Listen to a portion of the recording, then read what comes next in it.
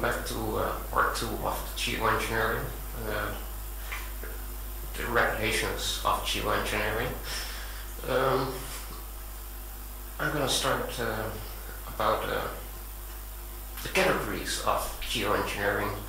This chapter examines what technologies and techniques could be classed as geoengineering and what can and should be regulated.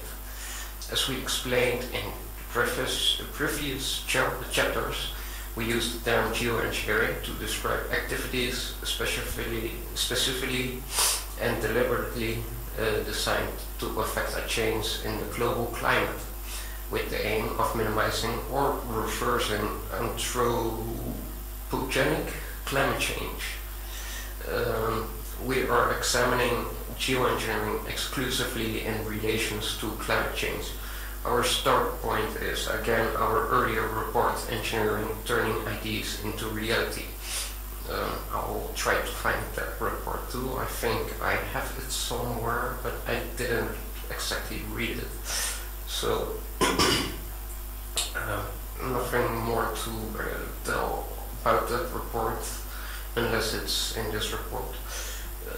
Along with the Royal Society report, Geoengineering, the Climate Science, Governance and Uncertainty, the definition of geoengineering. Geoengineering is not, however, a monolithic subject. Geoengineering methods are diverse and vary greatly in terms of their technological heuristics and possibly consequences. They can be and/or by those who submitted evidence to us classified into two main groups: carbon dioxide removal, the CDR techniques, and solar radiation management, the SRM techniques. Well, let's go talk first about the carbon dioxide removal, the CDR techniques.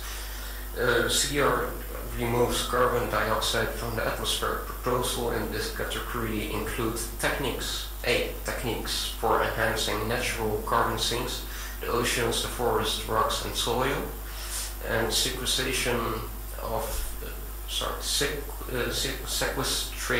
of carbon dioxide from the atmosphere, atmospheric scrubbing by chemical means. Chemical, that's bad.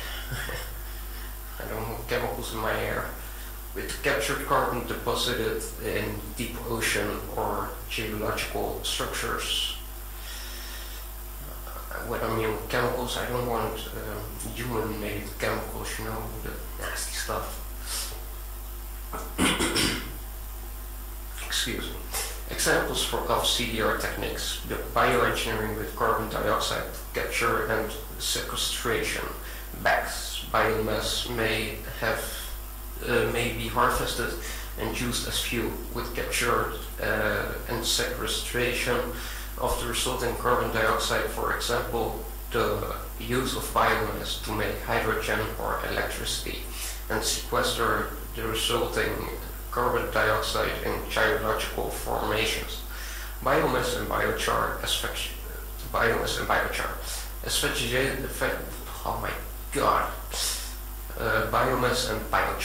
It's on the next chapter.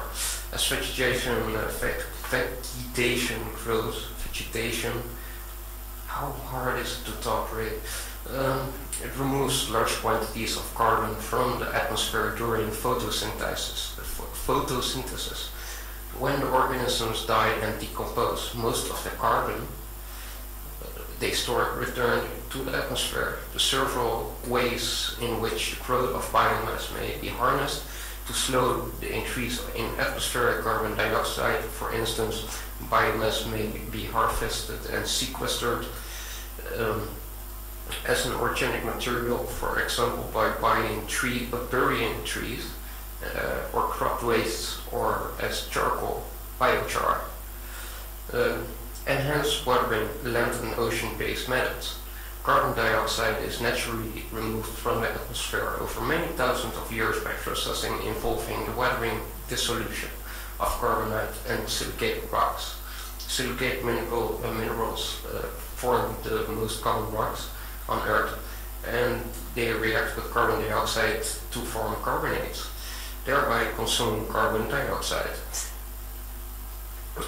Next part is ocean fertilization.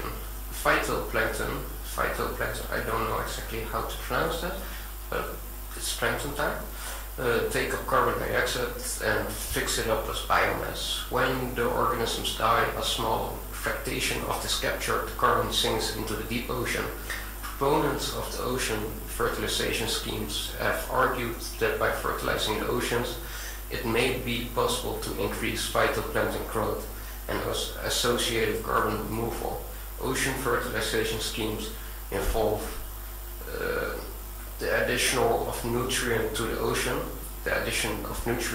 ocean, soluble iron, for example, or the redistribution of nutrients extant in the deeper ocean to increase productivity, such as through ocean pipes.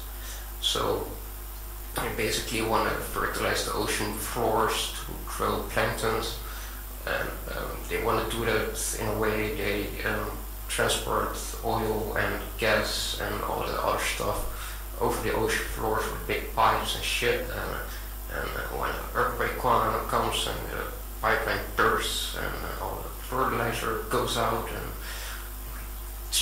all kinds of over-fertilization and everything will die. Very great plans, if you ask me. Next phase, ocean and P fertilization. That's phosphate and nitrogen, the NNP. Over the majority of the open oceans, the limiting nutrient is thought to be nitrogen. One suggestion, therefore, has been to add a source of fixed nitrogen N between two hooks, N for nitrogen, such as urea as an ocean fertilizer. Phosphate is also close to limiting over much of the ocean. So that's that for the ocean fertilization and all kinds of stuff. Now we have a table they give us, which draws from the Royal Society report, compares the cost and environmental impact of CDR methods. I will call it the techniques, the costs, the impact, anticipated environmental effects, and risk of unanticipated environmental effects. It will go from low, medium to, I think, high. Yes, high. The land use and afforestation. The cost is low, the impact, what they anticipate is low, and the risk is low. That's what they say. The biomass with carbon sequestration is, the cost is medium, the impact is medium, and the risk of unanticipated environmental effects is medium. Biomass and biochar, costs are medium, impact is medium, risk of unanticipated environmental effects is medium. Enhanced watering on land. The costs are medium, the impacts are medium, and the risks are low. Right. Enhanced watering, increasing ocean alkalinity. That's the power. Basically the alkalinity, the EC, I think you call it. Could be wrong, please correct me if I am. Cost is medium, impacts are medium, the risks are medium. Chemical air capture and carbon sequestration. The costs are high, impacts are low, and risk of unanticipated environmental effects are low. Ocean fertilization. The costs are low, the impacts are medium, and the risk of unanticipated environmental effects are high.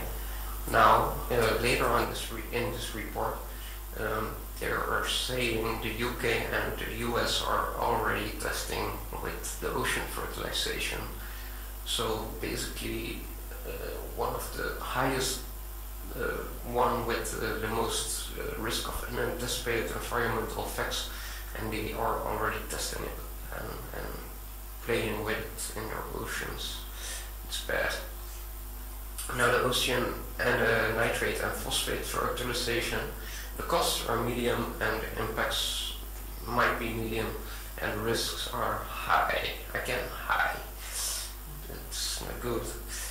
Now, I think that's for now part 2. In the next part we will talk about damn it, where is it? Solar radiation management. Yes, solar radiation management. I'll see you in the next part.